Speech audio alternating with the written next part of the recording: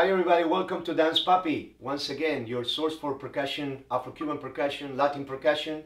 I want to thank very much again Dance Papi for giving me the opportunity to present you this other instrument, which is the campana or cowbell. Campana. One of the most fun instruments to play, probably one of the loudest instruments in the orchestra and the salsa band. You can play Madison Square Garden without a microphone. This is going to be heard by a lot of people just by how it's going to be licking into everybody else's microphone on the bandstand. So this is a loud instrument, but there are some good ways to muffle it and to play around with it. First of all, the campana or cowbell probably was used at some point on the neck of a cow to bring the herd in, the lead cow following everybody, and with a different kind of device up here. The campana is king in the son music in Cuba, and it's used, if you go to see any salsa band today of what we call salsa, that big umbrella that covers so many different styles, if they play a guaracha, or if they play a guajira, or if they play a mambo, the bongo player, which is the gentleman or woman that plays this instrument, is going to pick up the campana. Where does the campana comes in the orchestra? The campana comes in the orchestra during usual sections of the music that requires a higher energy musically. What are those sections? The chorus or refrain, where the background vocalist or coro sings, and then the lead singer or sonero or soneo, he sings the lead vocals while the campana is being played behind by the bongo player. Other sections of the music, on the mambo sections, or pre-arranged orchestrated horn lines, doing horn solos, or doing a loud instrument like the electric guitar if it's amplified, etc., or a synthesizer if it's electrified. You're never going to get into the campana while there is a piano solo or a Cuban tres solo or some soft instrument, unless it's pre-arranged, that the producer wants something like that in a recording. But I'm giving you just generic rules that this instrument is not an instrument to be picked up as a free for all, because the bongocero is going to pick up this campana, and when the bongocero picks up the campana, the conga drummer is going to open up to two drums, and the timbalero is going to, well, sometimes the timbalero may be already in the campana before this opens up finally the section. But in general, on that section, we call it hierro or iron. When the timbalero is on the campana, the bongocero is on his campana, and the conga drummer is going to be on two drums or three drums, depending on what he brought and what different styles is the person playing. Very important instrument, the campana. It drives the band. It's an actual fun metronome of the band. So this instrument needs to be very seriously taken in consideration and playing it with timing. All right, so I'm going to show you the basic sounds on the campana. First, how I hold it. What I have in my hand is a JCR bell. A lot of great bell makers are out there. This particular time, I just happened to grab this JCR bell from New York City, and it's just a rather large bell. Sometimes if the bells are with a narrow mouth, they may sound a little bit upper pitch. You can say in general, with very general terminology, that Colombian salsa tends to use higher pitch sound bell. If you hear, all recordings of Joe Arroyo, Grupo Gale or Gale, the campana is going to be a little bit of a higher pitch, and it's got that different type of drive. When a bongocero in 4 or 5 recordings over the history of a band had the same bell, and it's always been playing the same bell in the bandstand and in the recordings, it almost gives a trademark to the sound of the band, because it's a very loud and important instrument and a very peculiar pitch. So let me show you the different sounds, how I'm going to hold it. I put the bell and I rest the bell, the angle of the bell, in the hole right there by my thumb, and I hold it with the thumb in the front like that. Some people hold it like this without the thumb in there. I feel that this grip is prone to go, So I like to have a full grip, and I put my thumb in there. Now regarding the back, I tend to hold it like this with my 3 fingers around like that, and I use this thumb in there, and I'm gonna give you the sounds of the bell, and then I'm gonna tell you some gimmicks that I hear, because I hear a lot of gimmicks over 30 years playing this music, but I'm gonna show you what I think is the correct way, and then the different gimmicks that are out there that sometimes create more trouble than helping you hold the beat. So, the sounds. On my right hand I have a stick. The handle of a hammer can make a great cowbell stick if it's the right size. You need hard wood, and some sticks are so good and so hard that they end up unwelding or breaking the bell. So this is made out of plastic and wood combined. It's not a natural stick, and I cover it with tape because it makes it a little bit softer in areas, and it protects a little bit the stick, because the stick starts getting chewed up by the edge of the bell.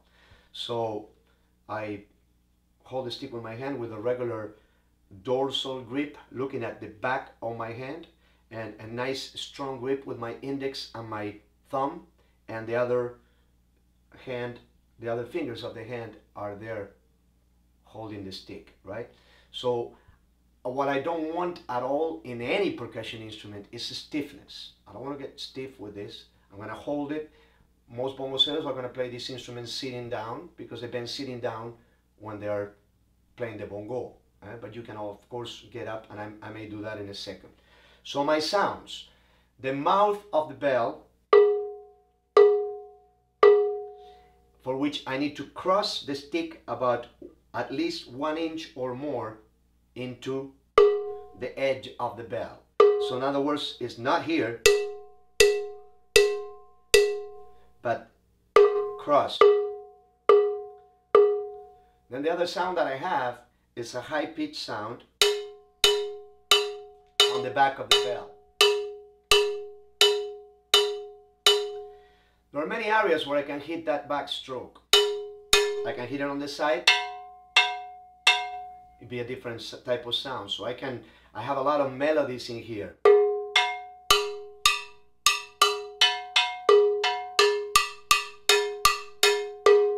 But my basic pattern, I'm just going to be going from this sound to this sound.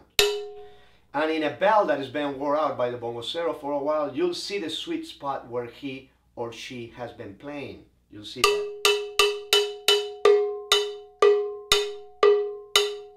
Right? So the first exercise that I'm going to ask you to do is a very simple exercise. You're going to be going like this. 1 and 2 and 1, 2, 3, 4. 1, 2, 3, 4. 1, 2, 3, 4. 1, 2, 3, 4. 1, 2, 3, 4. 1, 2, 3, 4. 1, 2, 3, 4. 1, 2, 3, 4. Just basic quarter notes from one sound to the other one. Simple.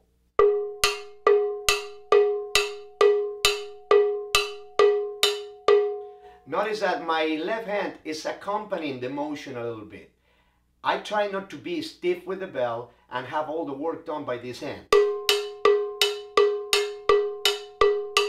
want to use my wrist and let these instruments collide without making it this. It's not that, it's just a simple rotation here, a light rotation.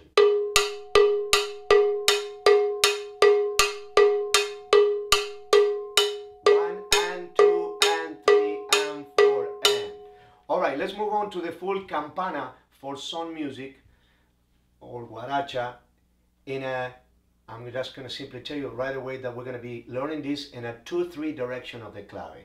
So if you need to refer to the clave video, which was a previous video to this, get informed with the clave, but basically I'm playing this pattern over this clave. 1, 2, 3, 4, 1, 2, 3, 4, 1, 2, 3, 4, 1, 2, 3, 4, 1, 2, 3, 4. Okay, so that being known, I'm going to start myself on 1 when the clave comes in on 2. So I don't start together with the clave, I start by myself on the mouth of the bell. I'm going to subdivide this in 2 halves and go 1 and 2 and 3 and 4 and. That was my first bar. 1 and 2 and 3 and 4 and. So I have one double, starting on a single, single, single, single, double. That is single, single, single, double.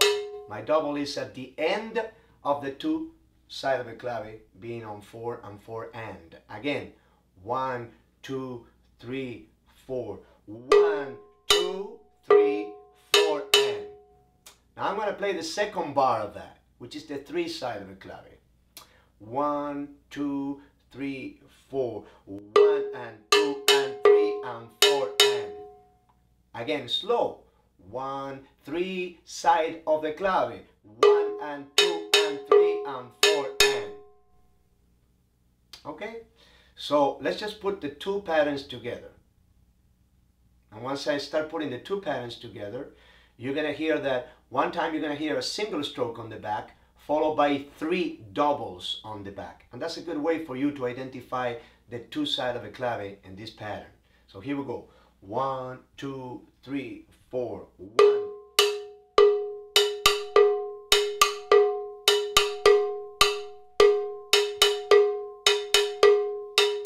And 2 and 3 and 4 and 1 and 2 and 3 and 4 and 1 and 2 and 3 and 4 and 1 and 2 and 3 and 4 1 and 2 and 3 and 4 and 1 and 2 and 3 and 4 and 1 and 2 3 and 4 and 1 and 2 and 3 and 4 and 1. So when I'm here, pa pa pa pa pa.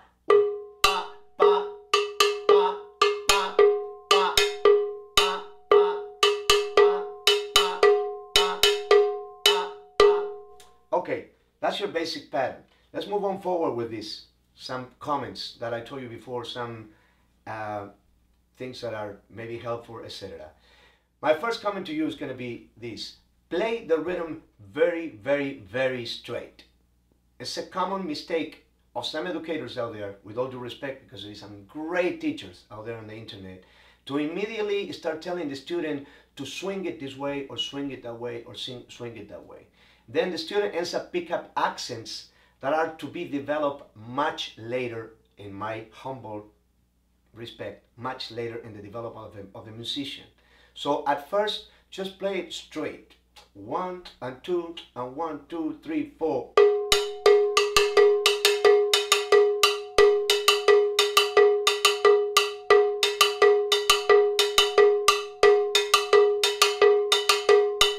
Right? Let's just play with that a lot with different music, identify it on the recordings, etc. What are those accents that I sort of said don't do it right away? Well, sometimes players will accent the second sound of each one of these doubles on the back of the bell. And it's going to sound like this.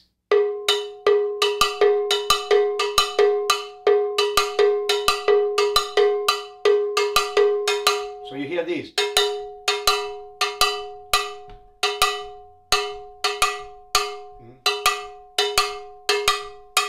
You can accent that by way of even changing a little bit where you hit on the bell.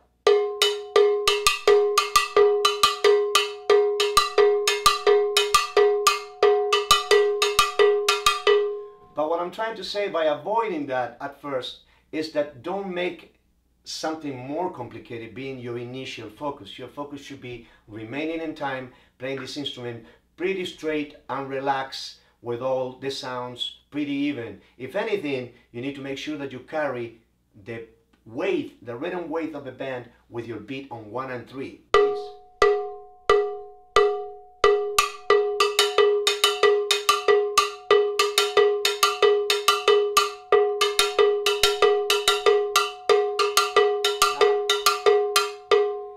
Another gimmicks that I hear out there, and again, como dicen en español, echa la ley, echa la trampa. Cada maestrillo con su librillo.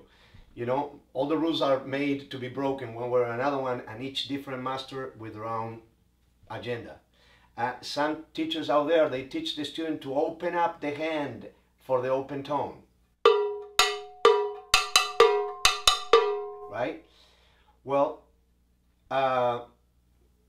that's nice and dandy, but I've played with many great bongo players on the stage, and I very rarely see any person that is playing this at any higher tempo, fast tempo, opening up the fingers and anything like that, especially when you're making an impact that the bell is going this way.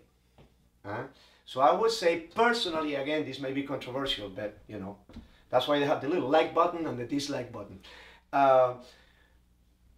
Hold your time, hold the bell, don't let it escape, because if it falls on your toe, it's going to be painful. Just hold it out there and just have a nice grip on the bell and carry the band. So let's play this with some music. Arielito, el productor, musical director. I want to thank Salsa Rhythm for this great application. So here we have a very basic montuno, going 1, 1. You're gonna hear the chord progression changing behind me, right? But for right now, I'm gonna play very straight. I'm gonna identify the two sides of the clave first and play it for you. 1, 1.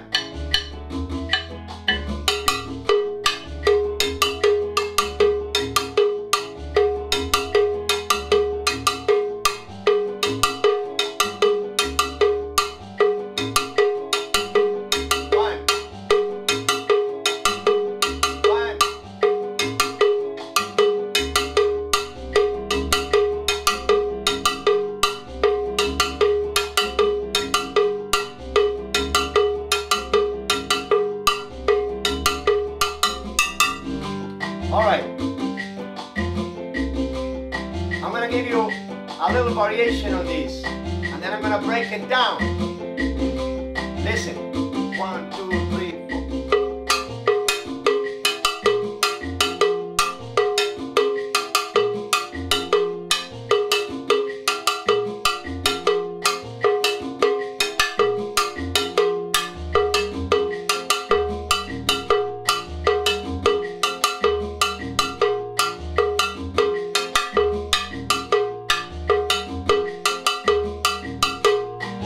Maestro, un poquito menos de volumen. So let me break down. Gracias, Ariel. Let me break down that new pattern that I just showed you. Where is that pattern going to be used? It's going to be used when, for instance, there is a horn solo, trumpet solo, trombone solo, sax, and I want to kind of spice out my groove on the bell. Maybe the conguero is going to open up to 3 drums and start playing variations. The timbalero very likely is going to go to the cymbal, and he's going to open up in the cymbal and carry the band in a different way as well. So I have there a little bit of a window to put something different, and so you're going to practice the straight pattern a lot, and then you're going to learn this pattern. I'm going to go very, very slow. This is also on 2-3 direction clave, right? 1, 2, 3, 4.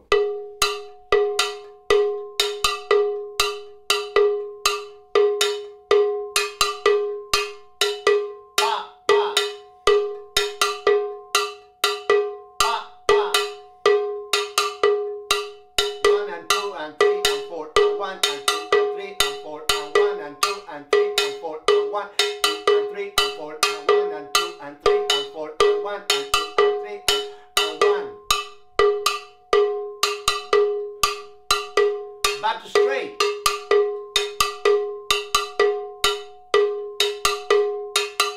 New one.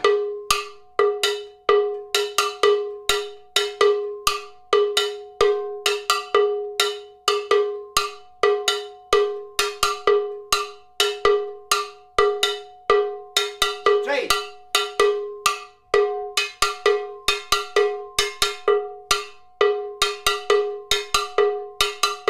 So let's go a little bit faster on that tempo. 1 and 2 and 1, 2, 3, 4.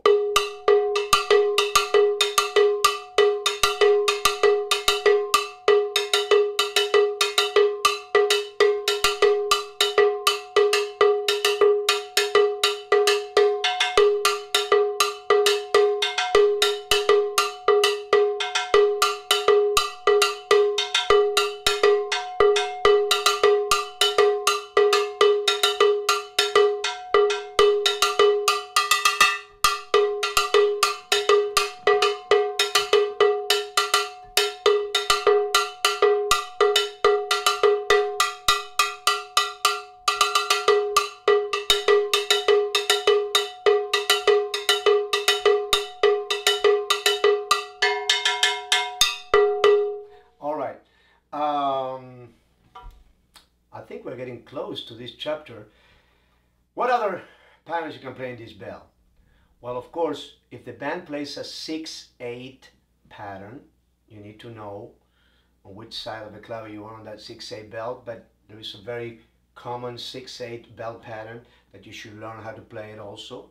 That goes like this: 1 2 3 4 5 6, 1 2 3 4 5 6, 1 2 3 4 5 6, 1 2 3 4 5 6, 1 2 3 4 5 6, 1 2 3 4 5 6, 1 2 4 5 6, 1 2 3 4 5 6, 1 2 3 4, 1 2 3 4 5 6, 1 2 3 4 5 6, 1 2 3 4 5 6, 1 2 3 4, 1 2 3 4 5 6. That's called the Ewe bell or 6/8 African bell pattern. I don't want to go too much in detail on that, but keep it in mind. Let's say the band is playing a cumbia. Boom, tiki, boom, bim, boom, tiki, boom, bim, boom, boom, boom, boom, boom, boom, boom, boom, boom. I'm going 1 and 2 and 3 and 4 and 1 and 2 and 3 and 4.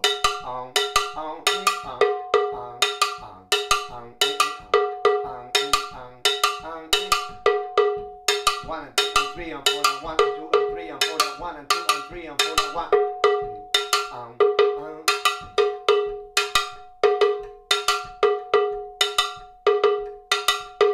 Let's say the band is playing a merengue. If the band is playing a merengue, very likely, if I'm playing the bell myself, I didn't pick up a guira, the Dominican guira, important instrument in the merengue, usually played by the bongocero or assistant percussionist, in conjunction with the tambora, etc. But let's just say somebody else is playing that. Maybe like my timbalero picked up the guira, and the conguero is taking most of the tambora parts and the merengue parts. I'm going to play straight quarter notes in the merengue.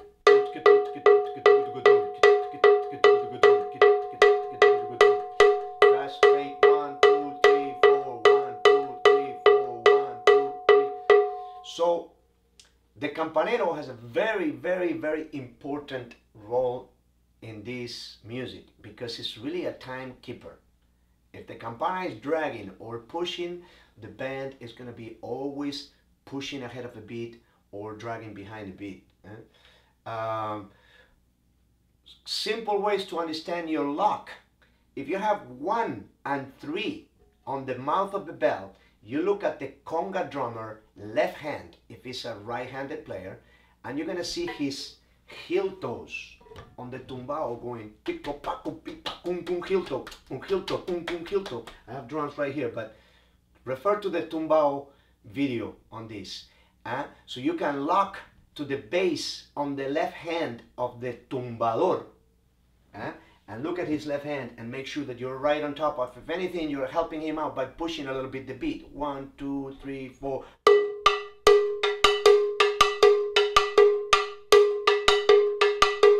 1 and 2 and 3 and 4 down. 1 and 2 and 3 and 4 down. 1 and 2 and 3 and 1, 3, 1, 3. Your 2 tones on the back. They're supposed to go with the conga. Pinky, copaco, pita, kinky, copaco, pita, kinky, ponka, pinky, ponka, kinky, competi, ponka, pinky, ponka, inky, ponka. So get into the collective groove of what's happening. And some bands collectively push a little bit once the chorus or refrain comes in. Some other bands, they settle and they have a great timing and they're very good at holding the tempo. Pushing or dragging slightly collectively is not too much of a problem because it's supposed to be the nature of playing live entertainment and live music. And the dancers, if you don't drag too much or push too much, the dancers are going to enjoy that because they're going to be, hopefully, dancing to your beat. Now, if one of the band members, especially the campana player, is pushing or dragging, then it's a problem because we're going to be collectively fighting with the metronome of the band, which is this instrument. Again, very simple. I hope you enjoyed it very much. Please visit me at musiccandela.com, my website. It should be right now on the screen. And thanks, Dance Papi. If you have any questions, you can write in the YouTube line of this and a comment, and I'll be happy to respond. Or otherwise you can email me at my website and check out my website. There is a lot of downloads for free of my music, and be in the lookout for the next recording, Tatuajes del Alma, in celebration of my band's 30 years. It's gonna come out this year in September. And most importantly, keep in tune to Dance Papi, and whether you're a dancer or a percussionist, start incurring in both. If you play percussion, get out there on the dance floor, support the bands that are playing live. If you're a dancer, pick up a percussion instrument and understand more what's going on the bandstand. It will give you more of an appreciation, and it will give you that energy of saying at the end of a great song, oh, let's clap for these guys because they're amazing. We really need your feedback as dancers. Until the next chapter, thank you and see you soon.